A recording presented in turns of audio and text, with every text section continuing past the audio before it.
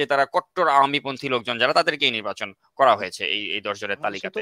তো মানে বাংলাদেশের মিডিয়ারে কি বলবো, বাংলাদেশের কে কত বেশি কাপড় খুলতে পারে সেটা বলা হয় সাহসী। বাংলাদেশের মিডিয়াটা তারা হলো সাহসী, কিন্তু যেটা ভাত লাগে না তেল লাগে না, করতে উদর পূর্তি, পেট ভরাবে চৌরাস্তার কোটি টাকার মূর্তি, বাজার দরের মূল্য বৃদ্ধি উন্নয়নের স্মারক, পাকস্থলিতে আলসার সুমিষ্ট লেবুর জারক, পাকস্থলী চেতনা বিরোধী নামের শুরুতেই পাক, যার লাগে খিদে সেই ছোট লোক পাকিস্তান চলে যাক, উন্নয়নের টিসিবির ট্রাক ক্ষুধার জ্বালায় ফাঁসি, আমার সোনার বাংলা আমি কি তোমায় ভালোবাসি।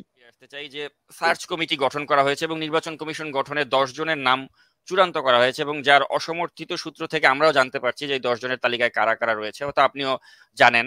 তো এর মধ্যে অনেকেই আমরা দেখতে পাচ্ছি যে তারা কট্টর আওয়ামীপন্থী লোকজন যারা, তাদেরকেই নির্বাচন করা হয়েছে এই 10 জনের তালিকাতে।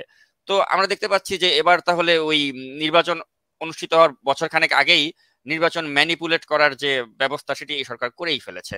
তো আমার প্রশ্ন হচ্ছে যে তাহলে এই স্যাংশনের পরেও দেখা যাচ্ছে যে সরকার আরেকটি কারচুপিপূর্ণ নির্বাচন করতে যাচ্ছে এবং তাদের মধ্যে কোনো ধরনের প্রতিক্রিয়া নেই, তারা একটা ড্যাম কেয়ার একটি অ্যাটিটিউড নিয়ে তারা অগ্রসর হচ্ছে। তা আপনার কি মনে হয় যে শেষ পর্যন্ত তারা আরেকটি এরকম একটি মানে অবৈধ উপায়ে একটি নির্বাচন করে তারা টিকে থাকতে পারবে আগামী বছর? আপনার কি মনে হয়?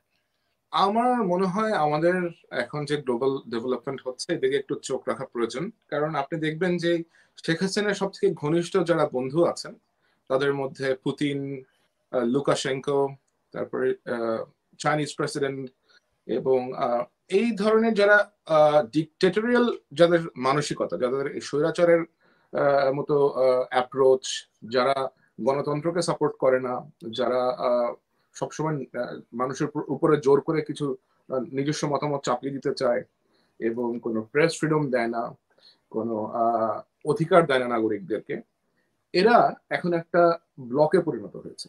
এবং আমাদের Sheikh Hasina is a very good party to that block. এবং এখন যে যুদ্ধটা শুরু হয়েছে ইউক্রেনের, রাশিয়ার সাথে ইউক্রেনের যে ইনভেশনটা এখন চলছে, will have to wait and see যে এটা আসলে এখন কোথায় যায়। কারণ এখন পুরো পৃথিবীর নজর কিন্তু এদিকে, এবং যদি চলতে থাকে এবং তখন যদি বাংলাদেশের নির্বাচন হয়ে যায়, বাংলাদেশ ইজ এতটা গুরুত্বপূর্ণ একটা দেশ কিন্তু না আপনার পৃথিবীর কাছে।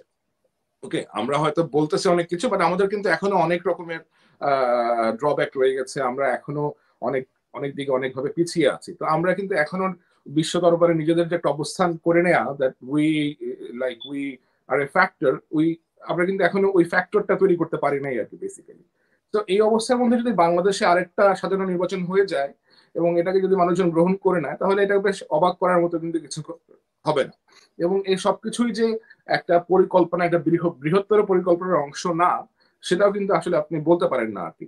কারণ আপনি দেখবেন যে শেখ হাসিনার যে অবৈধ ভোট চোরের সরকার, এদেরকে কিন্তু রাশিয়ার মতো একটা দেশ, ভারতের মতো একটা দেশ, চীনের মতো একটা দেশ, এরা কিন্তু সবাই জানে যে বাংলাদেশে কোনো গণতন্ত্র নাই, বাংলাদেশের লোকজনের কোনো গণতান্ত্রিক অধিকার নাই, but never they have said any single word that goes for the people of Bangladesh.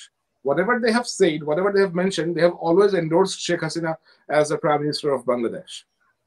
Okay, though but আপনি যদি ওয়েস্টের দিকে দেখেন, West doesn't really appreciate the activities that the regime is conducting, but still যেহেতু তারা আছে, বাংলাদেশ পরিচালনা করছে, একটা দেশে তো আর তারা ইন্টারফেয়ার করতে পারে না, বাট অ্যাক্টিভিটিসে যেমন ধরেন স্যাংশন আসলো, তারপরে আরো অনেক যা অ্যাক্টিভিটিস হচ্ছে আর কি পশ্চিমা দেশগুলোর কাছ থেকে, the way their diplomats are commenting on certain things, এতে কিন্তু বোঝা যায় যে তাদের যে মতামতটা আসলে কি।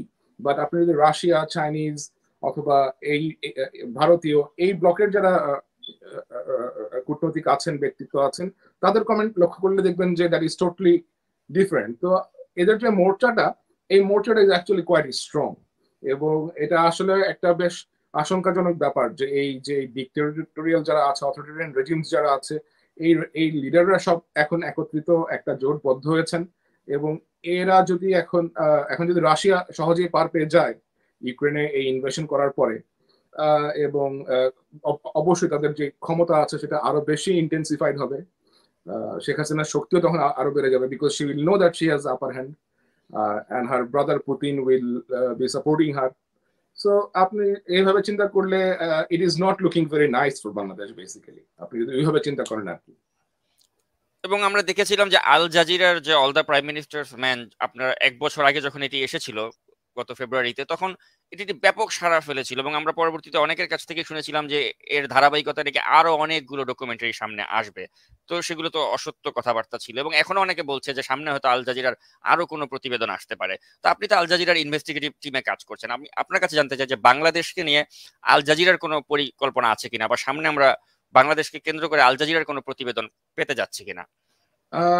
আসলে ধরেন আমি তো এখন এখানে আল জাজিরার পক্ষ থেকে আপনার সাথে কথা বলছি না, আমি আমার ব্যক্তিগত ক্যাপাসিটিতে এখানে আপনার সাথে কথা বলছি। বাট আমি আপনাকে যেটা বলতে পারি যে আল জাজিরা ইনভেস্টিগেটিভ ইউনিটের সামনে অনেক রকমের ইনফরমেশনই আসে এবং it is a global media. এখানে ধরেন বাংলাদেশকে নিয়ে আমাদেরকে কাজ করতে হবে এমন কিন্তু কোনো রকম বাধ্যবাধকতা নাই, right? So there are stories coming from Latin America, stories coming from Middle East, stories coming from the Pacific. So stories are coming from all over the world. এবং একটা দেশকে নিয়ে তো সীমিত কিছু সংখ্যকই কাজ করা সম্ভব, বাট তারপরে যদি এরকম কিছু হয় আপনারা অবশ্যই জানতে পারবেন আগামীতে।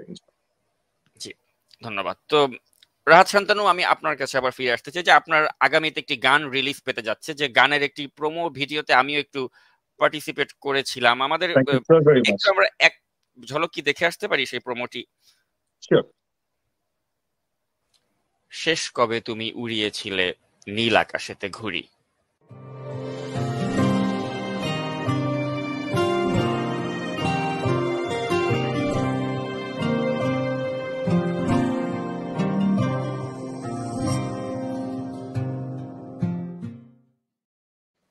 তো আমি এই গানটি সম্পর্কে একটু জানতে চাই। Thank you. এই গানটা আমার প্রত্যেকটা গানের মধ্যে আমি একটা কনসেপ্ট নিয়ে কাজ করার চেষ্টা করি। লাস্ট গানটা যেমন ছিল আমার জেনারেশন আই হেট পলিটিক্স, যে যারা জেনারেশন জেড বিলং করে, যাদের বয়স 15 থেকে 25 এই ঘরানাতে যারা আছে। আমার এইবারের গানটা ইটস এ পিওর কি বলবো, যে একটা নস্টালজিয়া, এবং সেটা আমার মতো আমাদের মতো যাদের বেড়ে ওঠা 80s-এ 90s-এ, এবং আমরা আমাদের অনেক কিছু হারাইছি। আমরা তো এখন প্রিটি মাচ লাইক মিড লাইফে আছি। তো আমরা অনেক কিছু হারাইছি আমাদের জীবন থেকে, এবং আমাদের জীবনের অনেক সুখের স্মৃতিগুলাই কিন্তু আমাদের ছোটবেলায় বা আমাদের শৈশব বা কৈশোরে, সেটার উপরই আলোকপাত করে গানটা। এবং আমি যেটা বারবার বলি যে আমার কোনো গানই নন পলিটিক্যাল না, I am very much political as an artist. So আমার এই গানটা পলিটিক্যাল হবে, but there is a very there is a twist, যে ওই টুইস্টটা মানুষ হয়তো মানে এক্সপেক্ট করবে না গানটা প্রথমে শুনতে গেলে।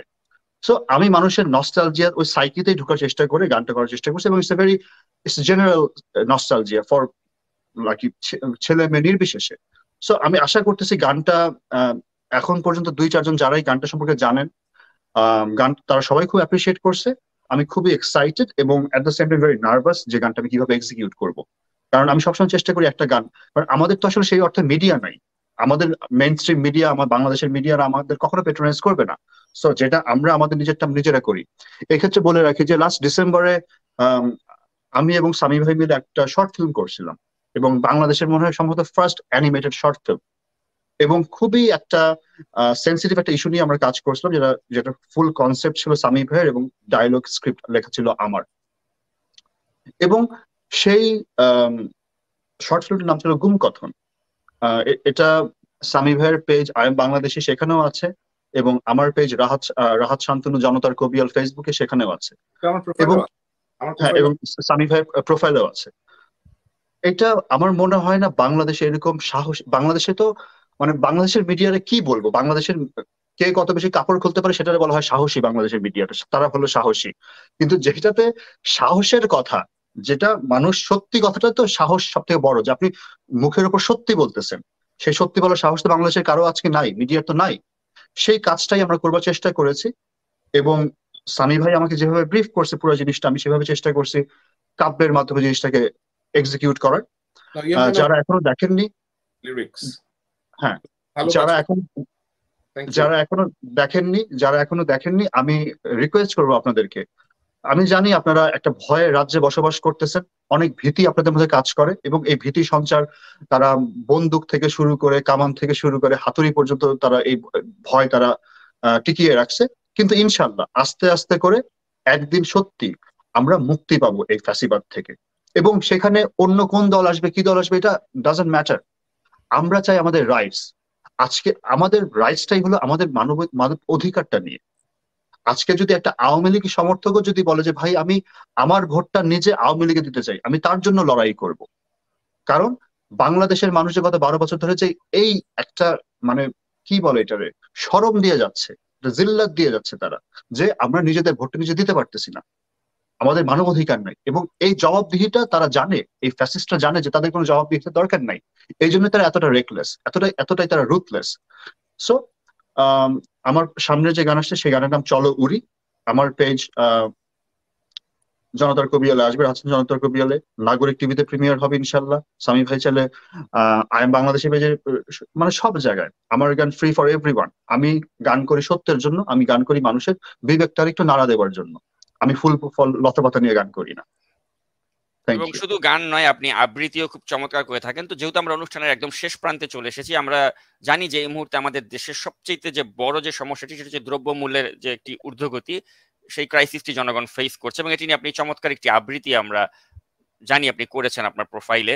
তো সেটি যদি আমাদের দর্শকদের জন্য আজকে যদি একটু আবৃত্তি করে আপনি শোনান, এরপরে আমরা অনুষ্ঠান শেষ করে দেবো। শিওর। আমি বাংলাদেশের এই দ্রব্যমূল্য বৃদ্ধি তো বেশ কিছুদিন ধরেই হচ্ছে, তো আমি একটা কবিতা লিখছিলাম উন্নয়নের পুষ্টি। কারণ তারা তো আমাদের শুধু উন্নয়ন খাওয়ায়, তো ওই উন্নয়নেই তো পুষ্টি আছে, বাকি ভাত ভাত ডালে তো আর পুষ্টি নাই। ওগুলা তো সব কি বলবো। বাংলাদেশের দুটো জিনিস চলে, স্তুতি। বাংলাদেশের মাতৃভাষা হলো স্তুতি। আপনি যদি স্তুতি করতে পারেন একটা ব্যক্তিকে বা একটা পরিবারকে, তাইলেই আপনি দেশপ্রেমিক, তাইলেই আপনি ভালো, একদম আপনার কোনো সাত খুন মাপ। আর আপনি যদি সত্যি কথা বলেন আপনি শেষ।